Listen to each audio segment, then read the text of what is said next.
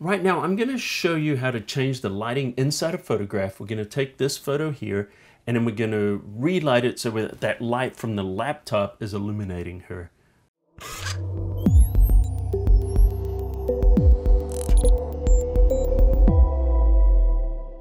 Hey Cafe crew, it's Colin Smith here from photoshopCAFE, and today we're going to continue our series of lighting photos in Photoshop, and we're going to have a look at this photo here.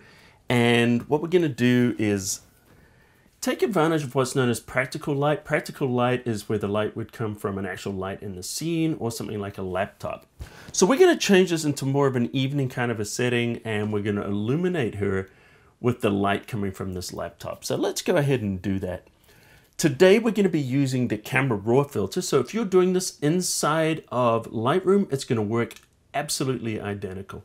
All right, so what we're going to do though, so we can make changes, is we're going to right click and we're going to convert this to a smart object. And that just gives us the flexibility of working non-destructively. Okay, let's launch the filter. So we're going to go up under filter and we're going down to Camera Raw filter. Now, if you're using Photoshop CS6, you can still do this, but what you need to do is you need to launch it from Bridge rather than trying to do it as a filter, because this was added in Photoshop CC. So click Camera Raw filter, and here's our photo. Okay, what we're going to do is we're going to take advantage of using this tool here, which is our radial filter. You'll see it up the top there. And what we want to do is we are going to just kind of drop this into the photo. Let's drop it right now onto that lamp there. So we're going to click on there. And when I say drop it, we drag to form it.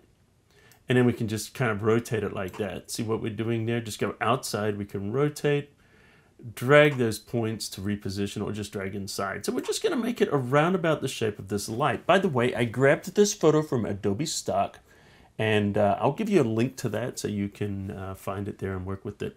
All right, so what we're gonna do now is we're gonna go down here and just reset everything first. So let's just choose Reset Local Color, and that just means we're going to be working on the same page right now. So you'll notice it looks very similar to the adjustments. You'll see these pluses and minuses there though instead, and it looks just a little different. So the adjustments work identical, but because we're working with this radial here, you can see it selected. You'll see at the top it says radial filter. So it works the same as any adjustment, but it's really going to be controlled by this point. So we have two options here. We can choose to affect the inside, or we can choose to affect the outside. Let me show you what I mean by that. So if we turn the exposure all the way down, notice it's darkened the inside of that oval. But we don't want to do that. We want to do the outside of the oval. So we're going to go down and click on the effect and choose outside. And there we go. So we can see, obviously, we've made it very, very dark. So it's darkening the rest of the photo. Now I want this to kind of just fall off a little bit more. And so we can do that with the feather. So what we're going to do is increase the feather, and that softens the edges. You're not going to see a lot, but what I'm going to do is I'm just going to make this a little bit bigger now. There we go. And that's just going to give a smoother transition. Okay, so why don't we play around here and kind of set how we want the scene to look outside of this oval. So let's choose our exposure, and we're just going to bring it up a little bit. So we don't want it completely dark, but I'm thinking about here is looking kind of nice. And another feature that's going to happen when you're working on a night scene, maybe there's moonlight or something coming through here, the temperature is going to be a little cooler. So we're going to push it to the left, put it a little more into the blues. See that? And it just starts to give it that kind of nighttime feel. So what we've essentially done is we've converted day to night, and we've just used this point here. Now, if you don't have an area there that you want to apply a practical light, you can just drag this in or just start it outside the scene. So you don't even have to have this oval inside the photo at all. But in this case, you know, we've got a light there, so we can just kind of drop it there. So as you can see there, it doesn't really matter. All right, so what we're going to do now is we're going to create another oval, and this time we're going to use it to create a beam of light that's going to go onto our woman here. Okay, so what we want to do is we're still in the radial filter, and rather than using edit, now we're going to click on New. And this is going to enable us to create, you guessed it, a new one. So we're just going to click and drag, and this one is going to be very much like the other one. So you're not going to see much happening, because what it does is it picks up the settings from the previous time we used it. So we want to change this. This time we want the light to work on the inside, not the outside. So under radio filter, go all the way to the bottom and change it to inside. All right, great. So now this is just going to affect inside this circle. So why don't we reset everything again? So where it says radio filter, grab that and just choose reset. Okay, so now this should be neutral. See, it's not doing anything. And of course we want it to illuminate. So why don't we turn the exposure up a little bit so we can just brighten things up. And we'll just start with it here. Notice if I move this around, it looks like we're now moving a spotlight through the scene. Look at that. But what we want to do is we want this light to come from the laptop coming up here. So I'm going to position the center point near the screen, and we'll probably move that later. And we're going to elongate it by dragging on that point. So we're creating an oval, and I'm just going to pull it out. Now we want the angle coming up from the laptop. If you are on the inside of the oval, you're repositioning. If you click on these points, you're changing the shape. And if you are outside, it will rotate. So let's go for a rotation here. And we're going to go there. And I want to make it wider because that screen is a little bit wider than that. And let's pull it back. So notice what's happening now is this light is coming up from the laptop. Okay, let's have a look at what the feather does. If I take this feather all the way down, notice what's happening. It's a very, very harsh edge. So what we want to do is we want to just find the edge how we want it. And so what we want to do is we're going to feather it, but if we feather it, notice we can see it pretty good, but this line is a little distracting, or that oval. So why don't we hide the oval by just going down here where it says overlay, turn off overlay, and now we can see there's our oval, and now we can play around with our feather. Look at that, and now we can see what's happening. So I'm thinking about there is going to work quite nicely. And I'm looking at things like how's that hitting her knee, how's it hitting these areas, and that's looking quite nice. Now let's turn the overlay back on, because what we're going to do is we're going to change the angle a little bit because I want it to hit her face. Because usually if there's a person in the photograph, generally speaking, that person's face is the most important thing in that photo. So let's increase that spread a little bit, and we're going to pull it down. So there we go. So it's kind of hitting her face, but her forehead's in shadow. I kind of like that. That's great. Okay, so we've applied that now. Let's just hit the overlay once again, and we can have a look. This is looking good, but there's an adjustment that we need to make. I don't think this light would be appearing behind her right there. So what we're going to do is, I'll turn the overlay on just so you can see. We need to get rid of that. So what we need to do is brush it out. Now, one of the nice things about working with the radio filter is that we have the option to brush. So we're going to click on this brush, and now this brush will either add or take away. So this is adjusting it on the inside, so we want to take it away. So let's hit the minus brush here. And I'm going to bring that feather down a little bit so it's not quite so wide, and let's increase the size. Now let's see what happens. That's a little big. Now here's a tip. If you use your left bracket key, you can make it smaller. Right bracket key will make it bigger. So a lot of the time I'll put my hand on the keyboard as I'm doing this. Okay, now let's paint in here. And notice what we're doing here now is we're painting away that area behind her because we don't want it to be affecting there, because that would be in shadow. Okay, now if you don't want that shadow adjustment to work as quickly as it did there, you can change that flow. If you lower the flow, it's going to work a little bit slower. So why don't we do that and just kind of work in a little bit closer to her hair as well. And we're working with a lower flow right now. Great. Now I'm going to take this flow down very, very low. And I'm thinking about, okay, some of these areas are getting light, but they should be more in shadow. If you imagine the light's coming from the laptop, one of the things is, the guitar itself here, there would be a little shadow under there. So notice what I'm doing. I'm not painting the shadow. All I'm doing is painting away the adjustments, which brightens it, and it just makes the shadow appear because its natural form is darker. So we're essentially just removing the light from that area, and of course that gives shadow. So we can do that, and maybe the other side of her leg a little, just grab it there, because that light will be hitting the forward-facing areas. Now you can get really crazy with this. You could start to shape the hand and do a lot of different things. We're not going to get too involved with it because we can always, you know, do this later yourself. So I'm just going to add a little shadow on the edge here. And what this is doing is it's just making that light look a little more realistic. And I'm actually going to hit the side of the hair there a bit more because it's a little more realistic. Thinking that the shadows here, the light's coming up here.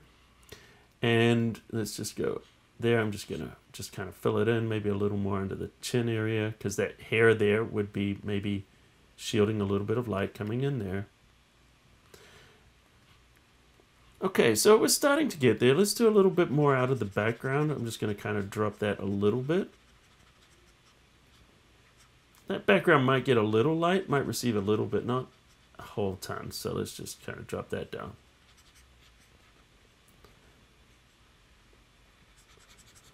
All right, so if we look at what we're doing right now, and I hit the before key and the after key, you can see it's really starting to happen. Now, one of the things we need to do, though, is see the laptop. The back of this laptop will not be receiving light because the light is going from the other side of it. So notice as I hit those keys, it went away. So what we need to do is, first of all, we need to select our area that we're going to work with, and we can do that. Notice there's one oval, there's the other oval, and as you roll over, it shows the mask. So we can tap on it, and now I want to paint this out. So let's go back to our brush. Okay, so we're going to hit the minus on our brush. Let's bring the flow up a little bit. Let's bring it up to about 50. And one of the things you'll notice too is this auto mask. If you turn the auto mask on, it will detect the edges and it will make it easier to paint. So let's just kind of paint in there. Notice it's just painting nice and strong because it's seeing those edges. All right, and let's paint down the bottom there, and we're just painting all this back. Now if it looks a little weird like this, just turn off the auto mask. Let's drop that flow down significantly, and we can just kind of fix this just painting in here a little bit. And that's actually part of the original photo with that bokeh. See what's happening there? We're just painting those shadows back in there. And let's just go on there. Same thing with that edge. Let's just clean up that edge a little bit. And I'm doing this separately so we don't get a halo or a kind of a doubling effect. Because see how with it being out of focus there, that bokeh is kind of bleeding into it. So you just want to be kind of careful there that we're not getting a little too unrealistic. So that works great. Okay, so let's click on any other tool, the hand tool for example, and we can see what we've done so far. So if I look at this before and after, we can hit the P key. There's before and there's after. Okay, so we're definitely starting to create this effect of some light. But I feel like there's some areas I'd like to put just a little bit more light. So what we're going to do is we're going to paint this by hand. So grab our adjustment brush right here. And then we're going to reset everything here. Let's just reset it.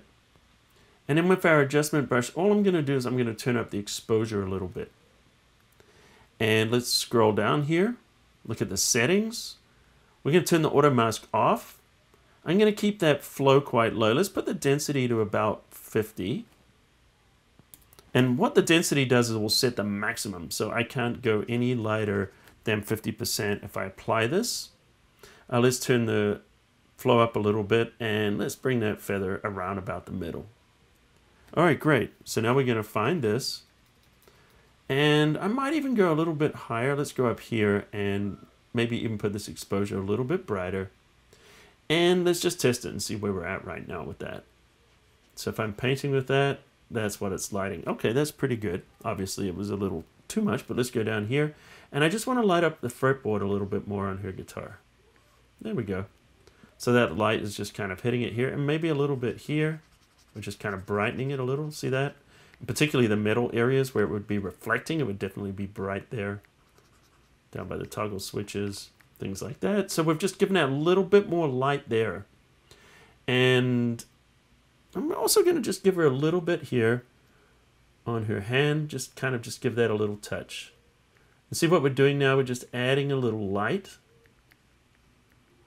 Just kind of where it would be coming out of here, maybe a little bit more in the front of her leg, because that's a very bright area, receiving a lot of light. So what we're doing now is we're painting with light. So we've set our overall light, and now we're just doing a little bit, just little touches here and there. This hand would be very bright because it would be receiving a lot of light because it's the closest to that screen. So we're able to do that okay. I'm not going to do much with her face there. I think that's fine. And maybe just a little bit on her arm there. Might be just getting a little bit of that light coming through. Great. And maybe just a touch here. Now you can go through and really start to go crazy with this and really start to add a lot of light in different places. And the more you do that, obviously the better result you're going to start having. What we're doing. And now we're just going to click OK to apply it. But before we do, why don't we have a look? Once again, let's do our before and after. So we're going to hit the P as before and as after. So let's just click OK. But before I click OK, is one other thing we could do if we wanted, would be to warm it up a little bit. So why don't we just apply this to the whole photo? So we're just clicking on the hand here, and we're going to warm up the whole photo, just like, it's a warmer light coming out of that laptop. Or, it could even be different colors. It could be blue, it could be, pink. We could have all kinds of colors coming out of there. But what we're going to do is just give it a little warmth. Now, when we do that, it does warm up the background. So let's go back to the background and cool it again. So we're going to click on the radial filter. Remember, this is where we were. Click here. And now we can bring this down more into the blue and see what that's doing. So this enabled us to warm up all the bright areas all at once, and we could compensate by going back and setting this blue in the background again. And this gives us before and after. So now she's illuminated from the light coming out of the laptop screen. Okay, so we're just going to click OK to apply. And it's going to apply it. And there we go. Now, because we're working with that smart object, this is a smart filter. So we can turn it off or we can turn it on. And if you feel like the effect is too strong, see this little icon here? Click on there. Or should I say double click on there. And this will bring up the blending options. Now with the blending options, you can use the opacity to dial in exactly how much of that raw filter you want. So if we dial it all the way down, this has no effect. As we dial it up, we can start to apply that effect. So if you feel like, wow, it's a little strong, let's just wind it back a little bit. See how you can do that. So anyway, I know we've been doing a lot of these tutorials with these lighting effects, some of them using the lighting effects filter, and the last week's and this week we're starting to use the one inside of Camera Raw. So there's a lot of different ways that we can illuminate and we can light photographs. And as you can see, you can make a really dramatic change. You can take a photo which is kind of blah and then just add that fizz to it. So I hope you found this useful. And if you've learned anything new or you found it useful, let me know in the comments underneath what you think about this. So anyway, guys, thanks for watching. Also, don't forget, we're doing our beginners tutorials, just at our second one this week on layer masks. So the first one was on layers. This one was on layer masks. So each weekend now, I'm releasing a beginner's tutorial. Every Tuesday, I'm doing a regular tutorial, and every Thursday, we're doing a live stream. And if you want to know when all this happens, hit the subscribe button right now and turn on all notifications, and then you'll know whenever I upload these new videos. So anyway, guys, if you like this, smash the like button into dust. And until next time, I'll see you at the cafe.